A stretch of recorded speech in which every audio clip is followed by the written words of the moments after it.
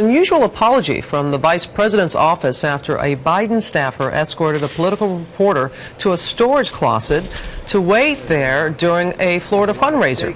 It appears that Biden's staff did not want the Orlando Sentinel journalist talking with guests before the vice president showed up. Matt Gutman has been investigating just what happened.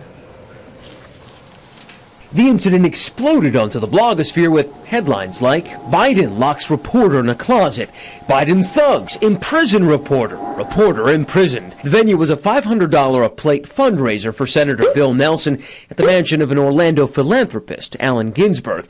Vice President Joe Biden was the keynote speaker. I was selected as a pool reporter to go cover Joe Biden's speech. Scott Powers was hustled past the guests, munching on various appetizers that they were noshing on at the time, like caprese crostini, bacon deviled eggs, and rosemary flatbread, and led him to a closet. When I went in there and sat down, it was, it was cramped. He thought they were kidding. They weren't, except that they called it a storage room. But Powers did get a bottle of water and a staffer posted outside the door.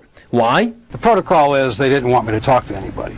He waited and waited, poking his head out a few times. Did you have a little tin can on the bars where you're telling them maybe let me out or something like that? I kept opening the door and peeking out there to see what I could see, and I kept being told, go back inside, we'll let you know when you can come out. But he was shooed right back in. I was in there over an hour, maybe an hour and 15 minutes before they finally said, come on out. Then during Biden's speech, freedom, but it was fleeting. They led me back to the room. Biden's people later apologized, noting that pool reporters are often put in hold rooms, but this was different. Have you ever been put in a closet before?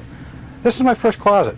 Powers finally got to work sending this picture of his cell to his editor, and all he was left to enjoy was the sound of a nearby toilet flushing. For Good Morning America, Matt Gutman, ABC News, Orlando.